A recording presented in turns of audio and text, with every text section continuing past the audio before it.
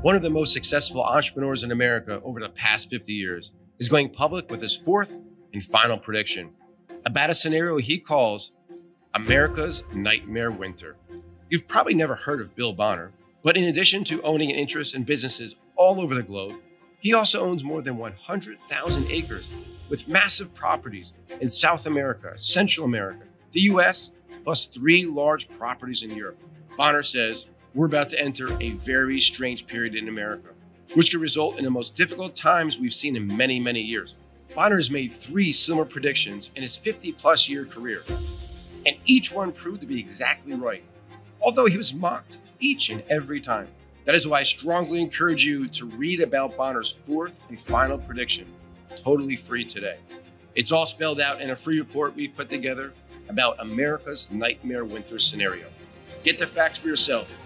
Go to AmericanWarning2022.com to get your free copy of this report. Even if he's only partially right, it will dramatically affect you and your money.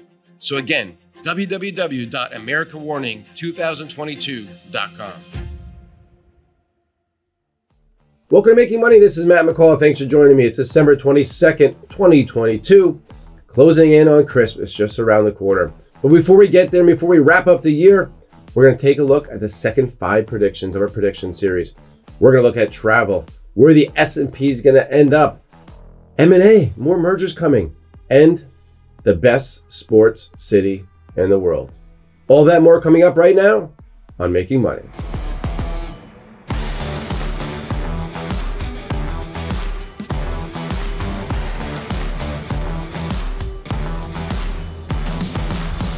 Again, this is Matt McCall. Thanks for joining me. It's the 22nd of December, 2022. It's a Thursday, and really, people are getting ready to wrap up the week for the big Christmas holiday, just a few days away. So first of all, hope everybody has a wonderful holiday, whatever you're celebrating. If celebrating at all, I hope you are safe, happy, spending with loved ones, and truly just enjoying your time the last week or so left in 2022.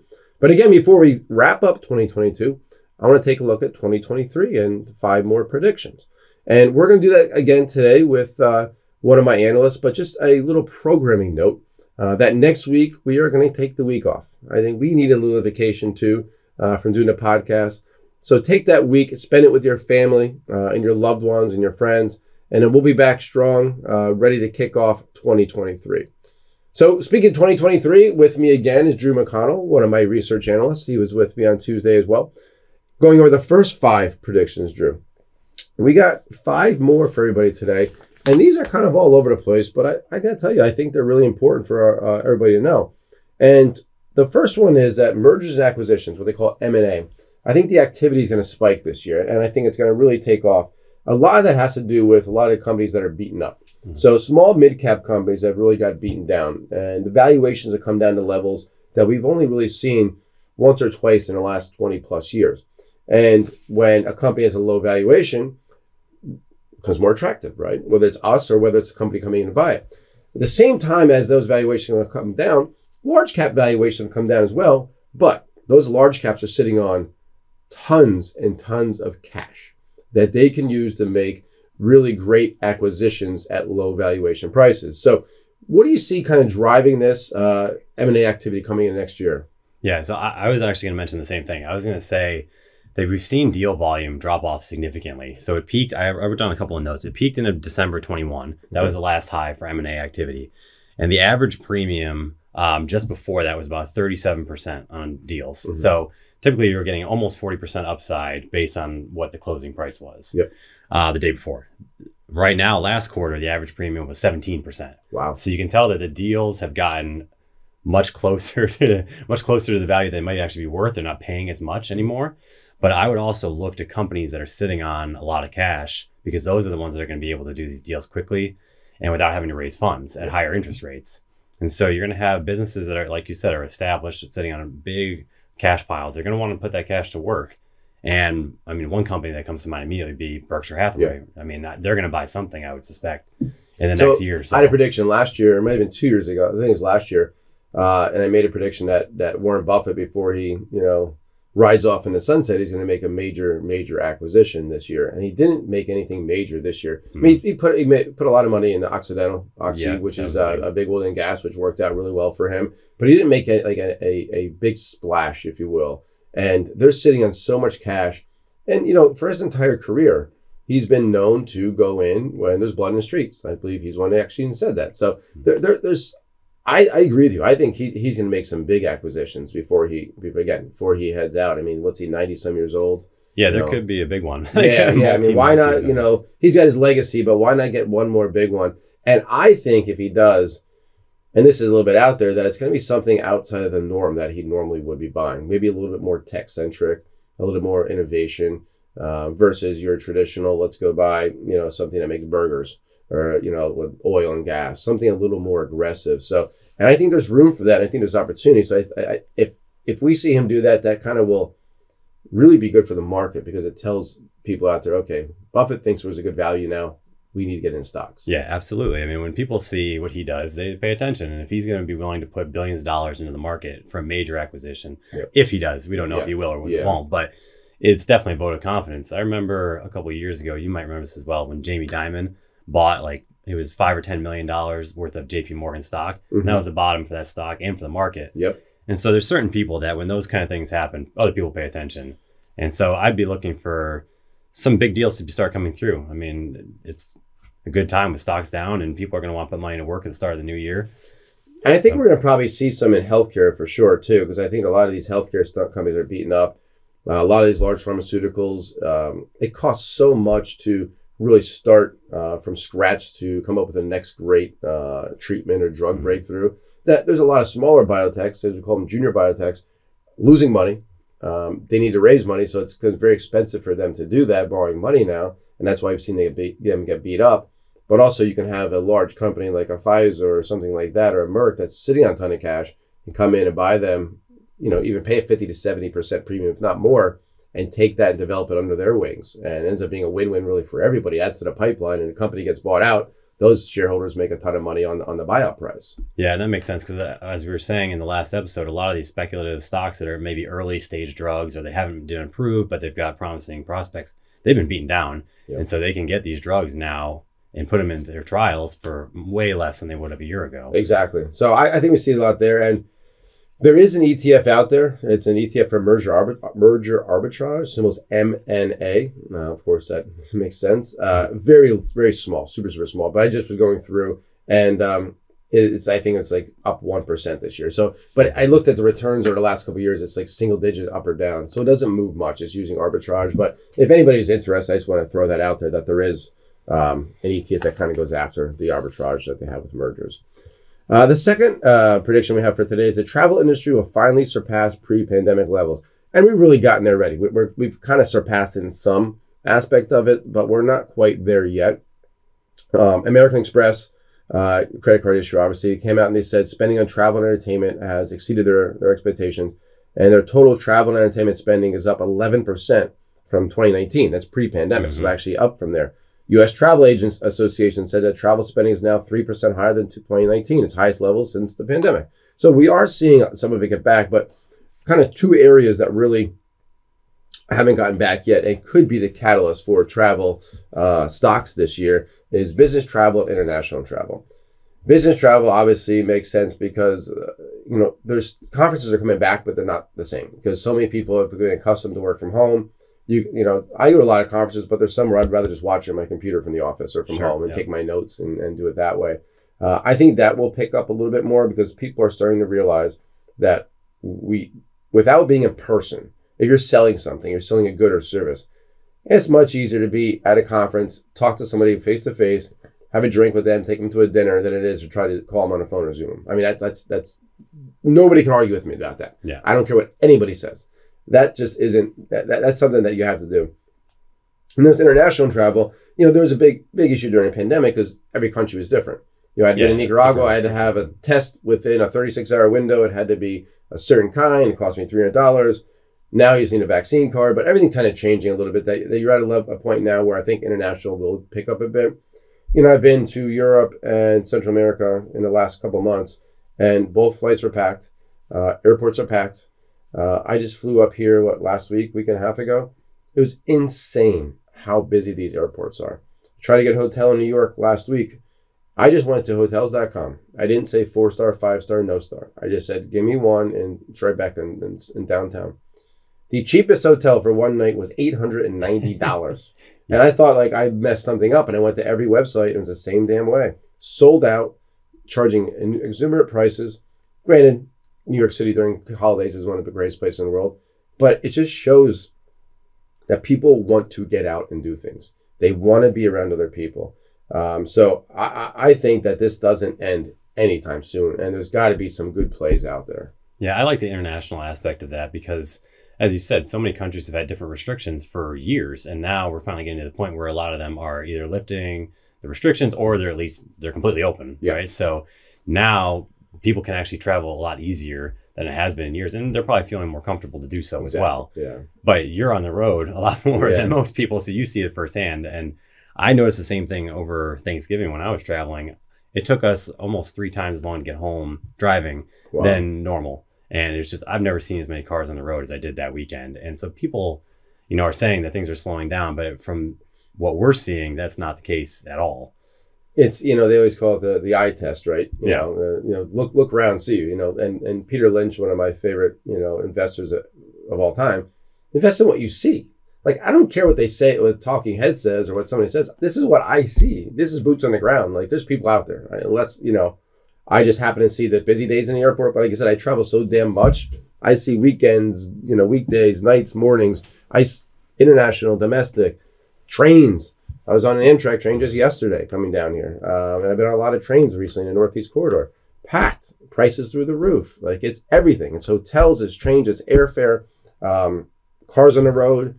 So I just don't see how it slows down. I don't see what's going to slow down at this point. Yeah, I feel like people just want to get out, as you said. I mean, after so many years of being cooped up, they want to experience things in person with people. And so if companies that can offer that, like we've looked at Live Nation in the past as a stock where you can go out, you can see a concert, you can see an event or something, and people are craving those experiences. And so they're willing to pay up too. I mean, the prices, as you're saying, are high for nearly everything. Yeah, if you want to get a ticket to a sports game and stick it to a concert, they're much higher than they've ever been. Did you see about Taylor Swift tickets going for $30,000+ a seat? That is nothing is Taylor Swift, but that is just absolutely stupid. That is absolutely stupid. I mean, I did see her documentary a couple of years ago, and I do have much more respect for her because I think she's extremely talented, not my type of music, but that is absolutely ridiculous. Pay $30,000 for anything like that. That's like if you pay $30,000 to fly first class, one way. Like, suck it up and sit in a seat. Like, I like my first class, but that's, again, ridiculous. Yeah, that's what people are paying right now. Yeah. But, this isn't a prediction, but, it's a holiday season, so you start seeing friends and family. Maybe you don't see that often, right? They know we're in the industry, and you inevitably get asked questions. Oh, my God, what do you think about the economy? It's usually negative questions. People that are happy don't ask much. It's people are negative. And, you hear some of these stories like, oh, my gosh, we're going to go into next depression, next Great Recession. And I want folks to realize the Great Depression, you stood in line for bread. You didn't stand in line for a $1,500 brand new iPhone that you did not need. There's not lines through the airport like you wouldn't believe for people who are traveling on vacation. It's a big difference. So it irritates me when you have these fear mongers out there pointing to like depressions and runs on banks and all this crazy stuff, when in reality, just look around. It may be tough because prices are going higher. I'm not ignoring that fact, Drew. But how can things be so bad in some of these people's minds when, again, people wait in line for a $1,500 phone that's the same as the one they just got last year? Yeah, I mean, they haven't really even changed it much anymore. No. But I mean, I agree. It's those type of events are so rare that people, it always seems like it's coming. It always seems like, once you get a little bit of a down year in the market, or even a down couple of months, like we had during COVID, that was so quick that the market recovered and snapped right back. So that was like, people got a taste of it, but it was gone really quick. Whereas this has been a long down market where we're in it for a year and it's been down most of the time. And people think that means like the next 2000 is coming, the next 2008 is coming, but it's not always a 2008 or a tech bubble. So there's a lot of things that are saying that the economy is not as weak as people may think. And if inflation is coming down, then there's reason to believe that we could turn around. Means interest rates can come down, means inflation comes down, which means business takes off and people have more money in their pockets because your wages are not going to come down. They're going to stay the same. So you're actually making more money. Your real wages will go up. So, well, speaking of going up, the third prediction of this show I put out, and I believe Tesla will regain that $1 trillion valuation. Right now, it's sitting down around just below 500 billion. So it'd have to a little more than double to get up there. And, it's the world leader in EVs, electric vehicles. And on the first trading day of 2022, it hit a $1.24 trillion valuation. And obviously, it's lost over half that at this point, down about 60% or so. And I think it's creating one of the greatest buying opportunities for one of the most innovative companies of this generation, personally. They have 13.6% of the global market share for EVs through the first half of 2022. The next closest is China SAIC, which is about 9.3%.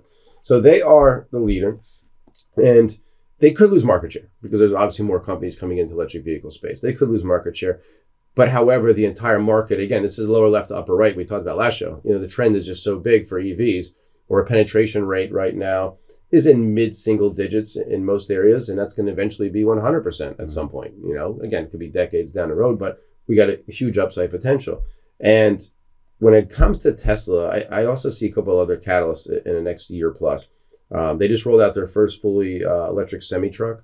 And that's where you're going to see the adoption first, in my opinion. Those trucks are driving over, having that. I think that's great. I think another thing is autonomous driving, AVs, autonomous vehicles. That level 5 is basically where you can sit back and take a nap. Yep. Tesla's basically at level 4 right now. Claiming to be level 5 from time to time, but we're not really there. I think in the next couple of years we hit level 5, and they'll be the first one to do that, and that's going to change the game because you'll have robo-taxis. You'll have all types of industries getting it from them. It won't be us right away. It's going to be more industry getting it. And then the third one is very often overlooked area is their energy storage business. That's big because we talked about clean energy last show.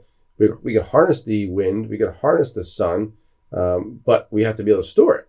And if you can't store it, it's gone. And we are under invested in that, and our technology and innovation is not there yet. But Musk and Tesla have made strides in energy storage, and I think that's going to be an enormous part of their business, which will take them back to over $1 trillion this year, so over 100% gainer this year. And I think in the next 6 years or so, it's a $4 trillion company.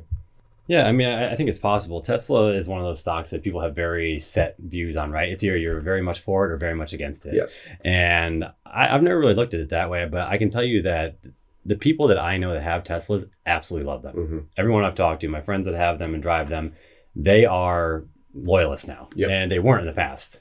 So the brand has a very big value that is not really accounted for, that Musk has developed.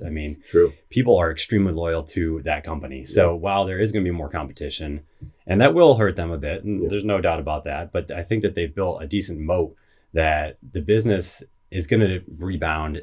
I think when Musk stops selling his shares, if they can get him to stop selling, if Twitter can pick back up and he can kind of balance that out, then that's... Twitter didn't help Tesla at all. Twitter did not help Tesla. Not yet, no. He should have stuck with Tesla, but that's a whole nother discussion. But when he stopped selling, I agree. And just to see how we get to that number, the company's estimated to bring about $117 billion in revenue in 2023.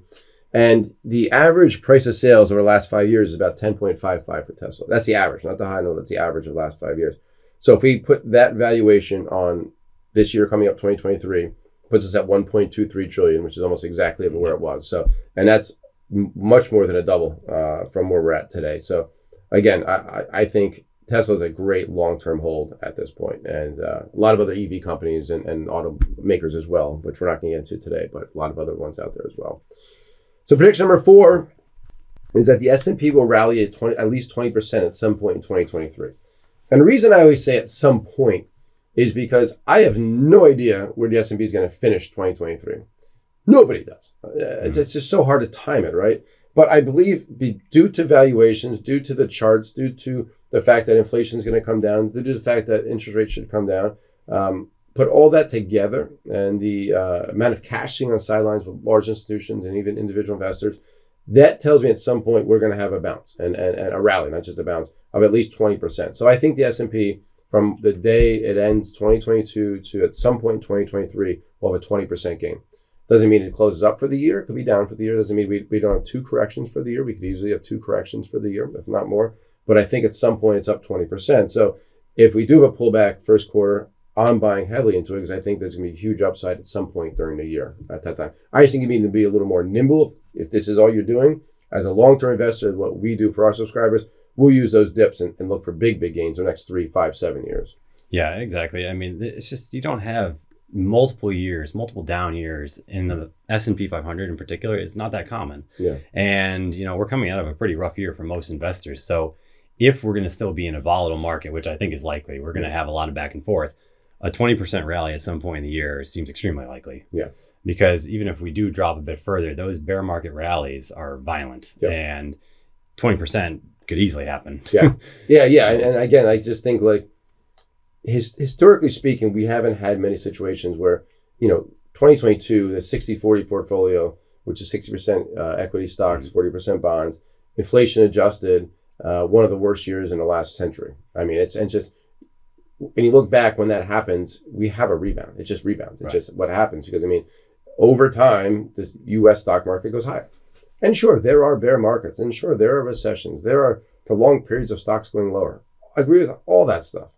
But unless you think the United States is over, it most likely is going to be much higher 5 to 10 years from now. Much higher 5 to 10 years from now. Yeah, and when sentiment gets this negative, when no one wants to look at the market and when it's just people are just selling without thinking, that's when you get these multi-year runs. That's how they start. You got to have that extreme pessimism because then it just forces everybody back in when the stocks finally turn higher, which that will happen before everything looks good. It's going to happen when things still look pretty bad, honestly. And then all of a sudden stocks are going to start going up and people are going to start rushing back in. Yeah, stocks price in the future. They don't wait for an economist to come out and say we're out of a recession. No. I mean, economists still haven't told us we're in a recession. And what's going to happen is next year, in 2023, these economists will start coming out of the woodwork and saying, oh, we were actually in a recession in 2022. But by the time they say that, that means we're probably coming out of the recession already. Right. Like they are the most useless profession in the world. I mean, I have friends who are meteorologists, and I hate saying this because they're not happy with me. But like a meteorologist can look outside and be like, "All right, I'm going to 6 o'clock news. It's raining outside, a bit chilly." Like you can tell us what's going on. Economists can't even do that. They literally have to wait till it's over. It's like the weatherman telling you on Friday what the weather was like on Monday. Right? How the hell's that help me? That's. And there was a study, and it was a deep study. It was done maybe 20 years ago, but it literally went back, Drew, to civilizations back like 1,000 years. And they weren't called economists back then, but these people kind of looked at predicting. And they basically said, no recession, I don't know if I believe this, but it was done by a pretty big university. But basically, the majority of economists have never called recession in the last 1,000 years. I've never called it. Yeah, there you go. Look back, like they can look back and tell you, but they never call it. So it's what the hell's the point of putting them on there? Like, I don't get it. Like, it's so late to the game. But that's what's going to happen. When they come out and tell us we had a recession, we probably already bottomed stocks. Yeah, that's it. So just look for the magazine covers. That's a classic indicator. Yeah, exactly. You can always find that one, The Economist, things like that. Yeah, the picture of the bull or the bear running across, tackling the economist or something. Yeah. It happened again recently with the dollar. The dollar hit its all-time, and it was like King Dollar was on the cover of every magazine. And and it's kind of gone straight down in the last month since that happened. Yeah, that's like one of those funny things, but unfortunately, it's like literally remains true. It works very well, actually. Yeah, just it calls the top or it calls the bottom, whichever they're calling. So, last prediction before we wrap it up here for the year is this is kind of just a funny one. I know a lot of you know I love sports, and Drew loves sports too. Philadelphia will become the center of the sports world. That's right, folks. 2023 will be the year of the city of brotherly love. The Phillies are going to win the World Series. They came within 2 games last year. I just picked up Trey Turner. So they will win it, and the Philadelphia Eagles, which is my diehard team, is currently 13-1, the best team in the NFL, and they're going to win the Super Bowl. And I'm going to be in Philly for 2 parades this year, which is going to be pretty amazing. So if anybody's there at the parade, let me know. But it is going to be the best year for Philadelphia sports that we've seen since 1980, in my opinion. I know you don't agree with that. It pains me to say this. I'm a lifelong Giants fan, so watching the Eagles dominate right now is not easy, but they're looking pretty good. I'm not going to lie. But your Giants can make the playoffs. The hated Dallas Cowboys make the playoffs. And maybe even, not the Redskins, but Commanders may make the playoffs as well. Yeah. All 4 from our division, so a big division. But I want to end on a light note, folks. But don't forget, You can get all Tenny's predictions all written out in a free PDF report for you. Go to McCall Prediction 2023. It's McCall Prediction 2023 for a free report with a breakdown of everything we've talked about in today's show, as well as Tuesday's show. And again, don't forget, we will not be broadcasting next week, taking the last week of the year off, giving everybody a little bit of a vacation, recharge, get ready for 2023. That being said, we're going to put out a couple free reports, our daily next week as well. Will be coming out Tuesday, Wednesday, Thursday. And we're going to be talking about some of other predictions, kind of breaking them down a little bit deeper. So don't miss that coming out in the Matt McCall Daily Insight. But again, we're off next week. But folks, please have a wonderful holiday season. Merry Christmas, everybody. I hope you have the best New Year, because we won't have a show coming back till after the New Year. Be safe. Be grateful. Be thankful.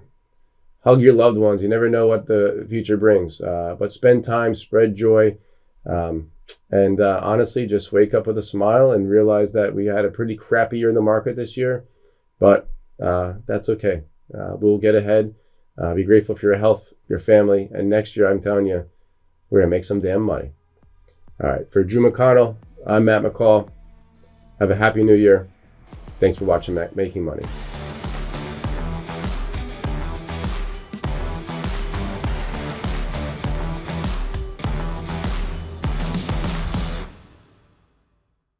Opinions expressed on this program are solely those of the contributor and do not necessarily reflect the opinions of Stansberry Research, its parent company, or affiliates.